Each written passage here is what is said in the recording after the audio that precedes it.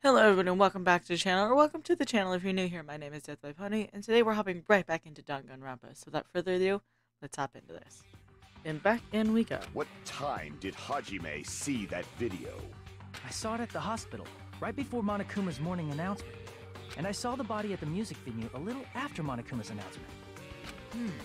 So Ibuki hanged herself right before Monokuma's announcement. And since we established that Hiyoko was killed before Ibuki, that means the time that the murders occurred was before and during the announcement. Then we just have to find the person who doesn't have an alibi during that time? Now then, I shall issue my decree. Let Operation Destroy the Weakest Alibi commence. How are we gonna do this?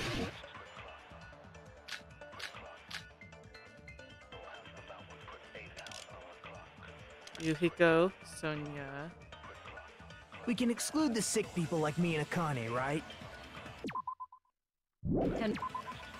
First,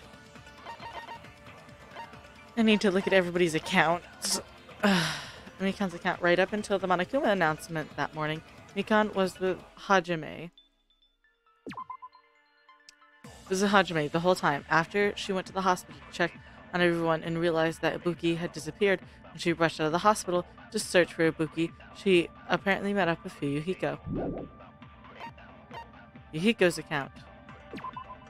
After Yuhiko met Mikan in front of the hospital, they split up to search for Ibuki. They checked the movie theater, the lecture avenue, but they didn't find anybody. Apparently Yuhiko and Mikan only separate for a short time. On Sonia's account. Hiyoko was distraught because her kimono was disheveled and she was unable to tie on her own. That's when Sonia apparently told her the full-length mirror in the music video. So I'm gonna go with it being Mikan or Yuhiko's account, I suppose to use. Right before the morning announcement, I was totally sleeping in my motel room. I think everyone at the motel was doing that. So everyone who stayed at the motel doesn't have an alibi. What about you guys? I was where I was supposed to be, my own cottage. That's not an alibi. Aside from those afflicted by the disease, if nobody has an alibi, then... No, that's wrong. I do. Hold on. Not all of us are missing an alibi. See, I knew it was going to be one of them, but I wasn't sure whose account it was. But I'm glad, I was like, so... When he said that, I was like, oh, great. I know exactly who I need. In fact, Mikan and I both have alibis. You two have alibis? Up until I saw that hanging video, Mikan and I were actually together for a while. We even woke up together that morning. Hey, what kind of situation is that? I accidentally fell asleep on top of Hajime. Too much info. Yeah, it's not like that. She just came to tell me Nagato's condition had improved. And we went to the hospital together afterward. So we were together until right before the announcement. I get it. You guys have alibis. If that's the case, the killer must be someone else. It's better if we think about it like that. The killer decided to falsify the murder sequence to hide the actual time of the crime anyway. So it's inevitable that an alibi for both before and during the morning announcement would be very important. It feels like Operation Destroy the Weakest Alibi has backed us into a corner instead. But committing an imitation murder, is that really all it was? Huh? Faking the time the crime occurred by falsifying the murder sequence, hiding their alibi in the process? Was that the only reason the killer made both bodies imitate the movie? Are you saying there was another reason? I feel really bad for confusing you guys so much, but I think the killer had a completely different reason for falsifying the murder sequence. The killer had a different reason? If that's the case, are we still in the killer's trap? Inside a trap they set by one of us? If so, then, who and what kind of trap is it?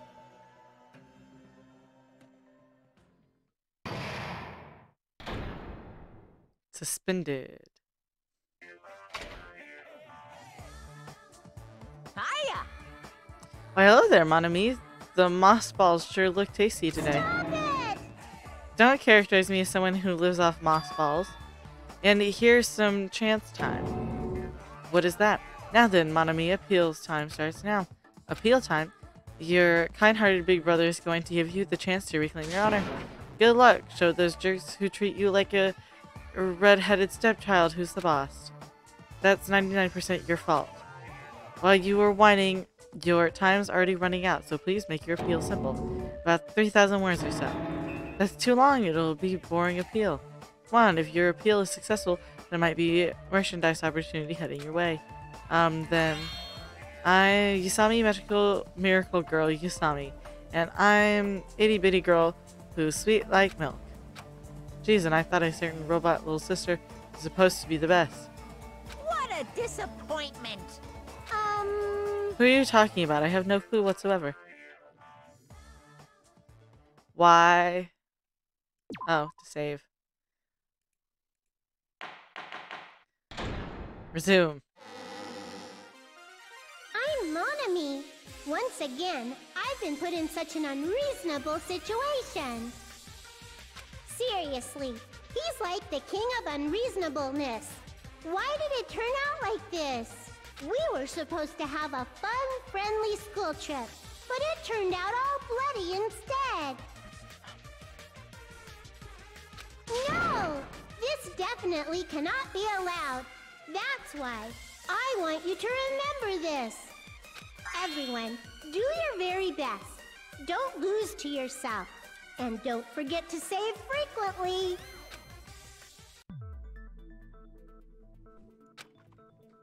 The reason killer did an imitation murder is a reason other than falsifying murder sequence. Does something like that even exist? It suddenly got quiet in here. Did I confuse you? Man, this again. If that's the case, it would have been just dandy if they had gone ahead and killed me too. If that happened, the imitation would have been perfect. So why didn't they do that? Well, it's against the rules to kill 3 people in the first place. That rule is too harsh. I couldn't get killed because of that. Seriously, just shut up already! Shut up forever! But I'm thinking about it again, and he's totally right. It feels incomplete. Because they didn't kill 3 people like the movie did? That's only because of Monokuma's rule. It's not just that. Come on, try to remember the content of the movie. About the lion that got killed second. That's the one Hyoko's body was imitating, right? Even though we're calling it an imitation, the lion was actually pinned by arrows, right?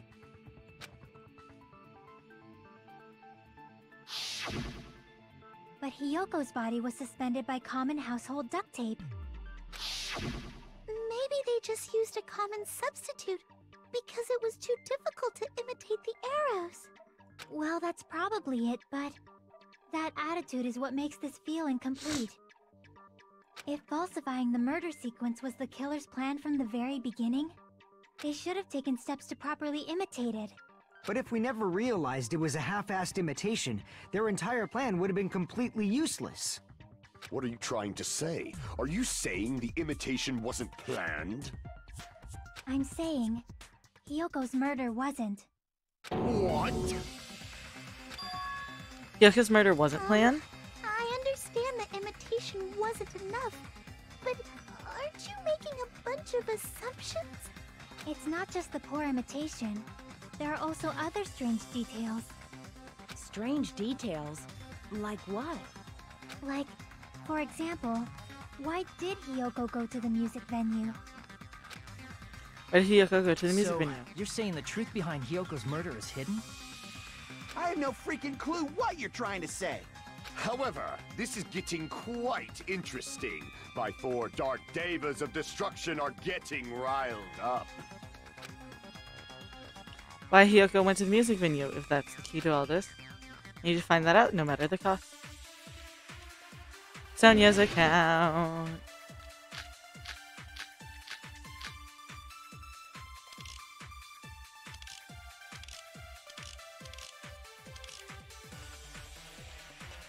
did Hyoko go to the music venue?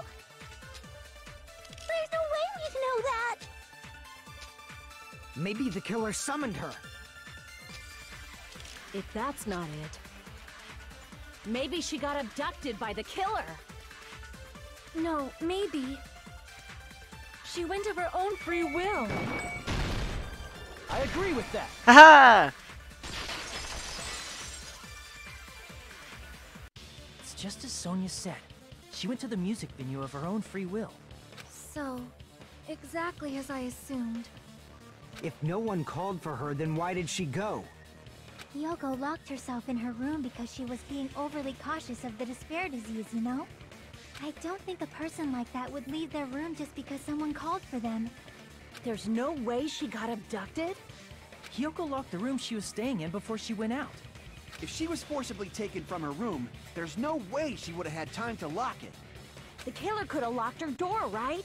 Just to hide the fact Hyoko got abducted. Then they couldn't have hidden her room key that deep in her kimono. They would have put it somewhere more obvious. Otherwise, there's no point in messing with the crime scene if nobody finds the key. At the time, you were the one who actually took out the key, right? Then something like that... I won't lose! That I was not Are you expecting. saying my gut was wrong? Not that it's This wrong. should be my first and last highlight of the day. Why won't you just let me shine already? Because you're wrong. I wouldn't say you're wrong if you weren't. No! That's not the issue. Shut up! Enough with your fancy talk. I'll shut you up right now.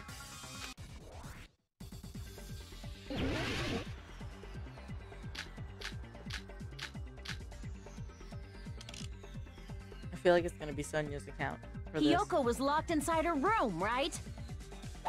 She definitely got abducted. The killer forced their way into Hyoko's room and forcibly abducted her. The girl is so small and weak-looking. And that's why the killer targeted her. I can't back down! Damn.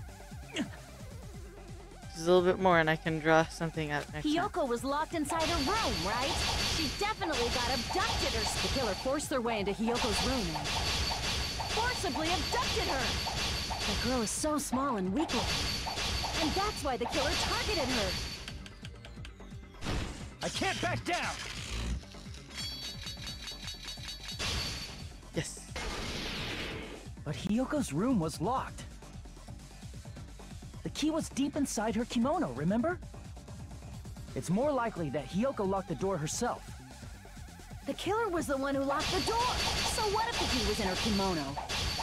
Maybe the killer just put it there later. There's no reason for the killer to put the key in Hyoko's kimono. The killer probably didn't realize she even had the key. Hold on! Try remembering Hyoko's body.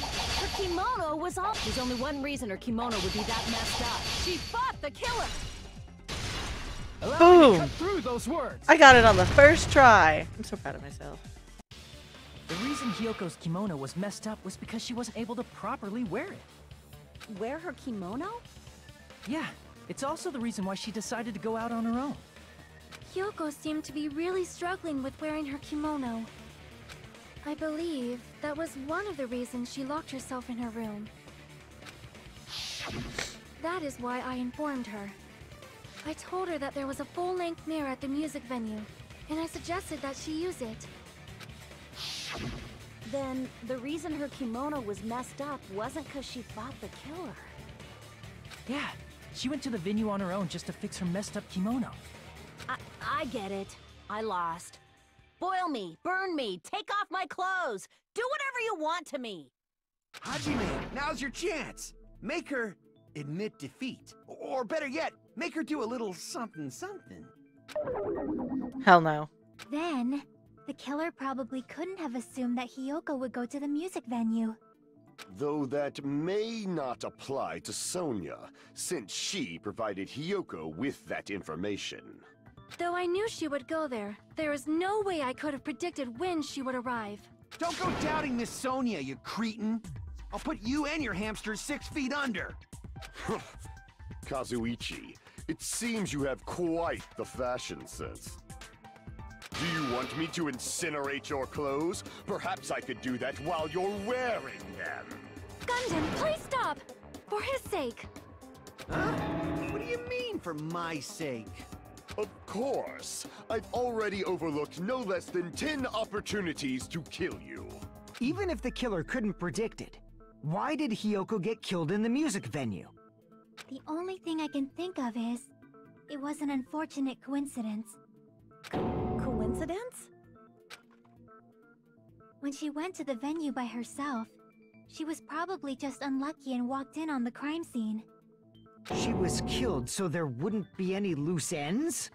It probably happened when the killer was preparing to kill Ibuki. The killer most likely had already placed the hemp bag over her head, and without hesitation, killed Hiyoko. Because the killer used that coincidence for their crime, it made this case even trickier. Oh yeah, it did. That's the reason they imitated the movie to falsify the murder sequence. Which means that low-down scoundrel didn't plan on committing imitation murders at first. Then what was the killer actually planning to do? They've been cunning this far.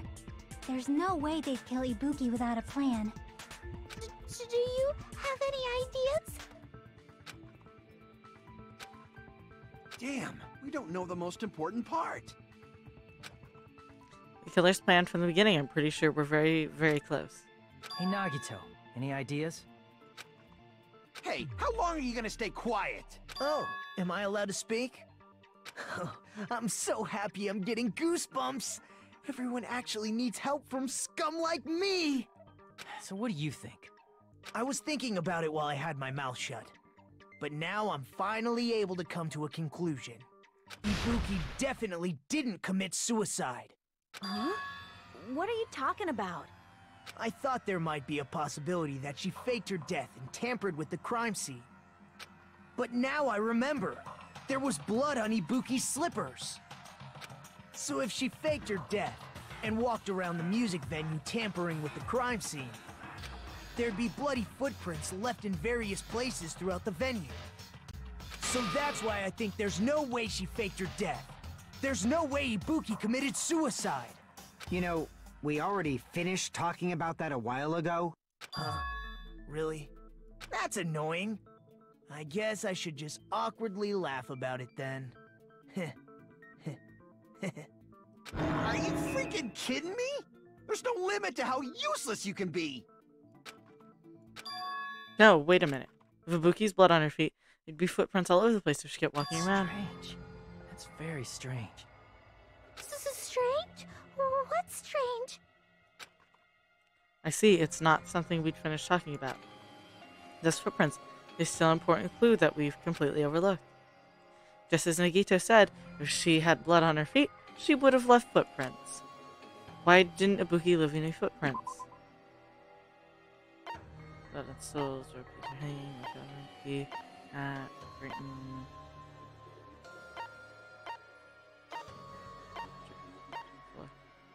Log, account surveillance.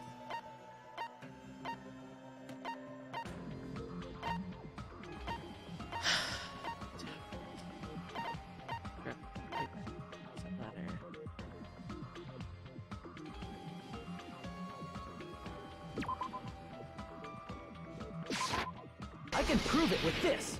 Really?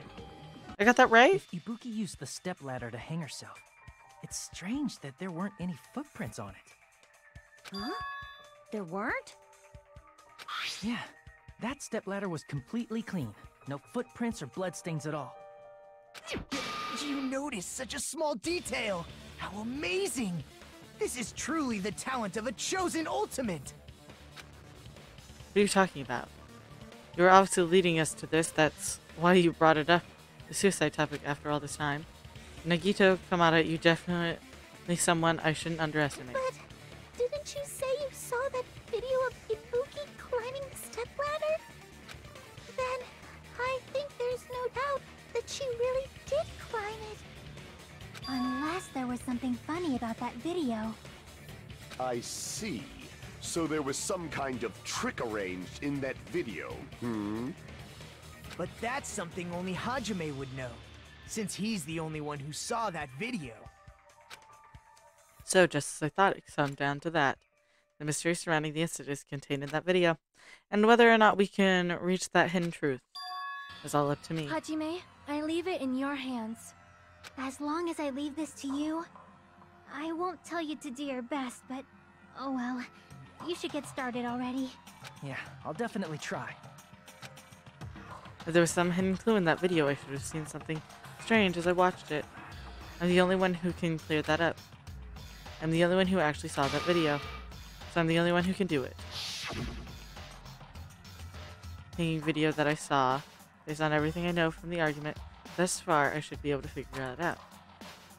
For instance, there was a certain item present when we investigated the crime scene that wasn't in the video.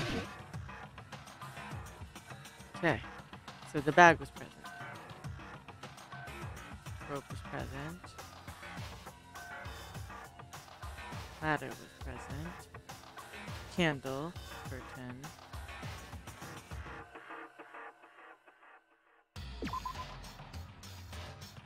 This part, based on what I saw in the video, this doesn't seem strange. There should be something else strange that's clearly in the video.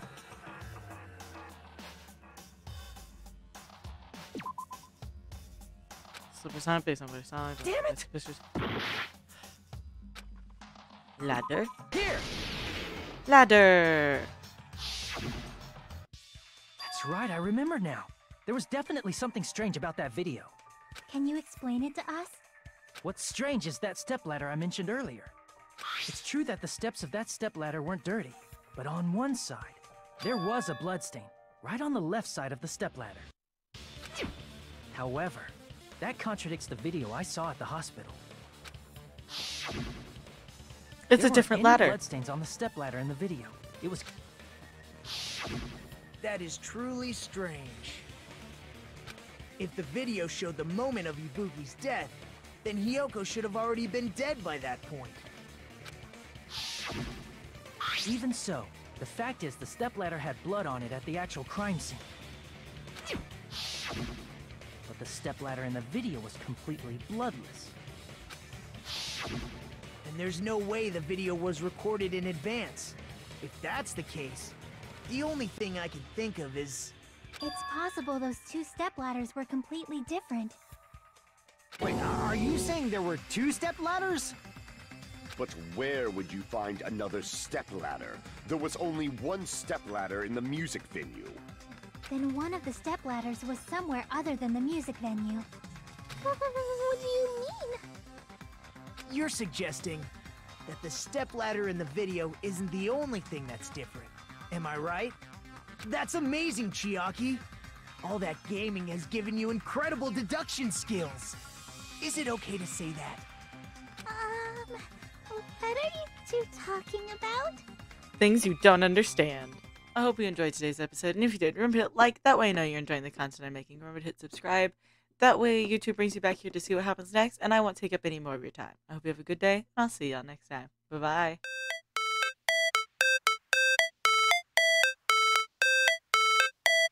How it's supposed to feel.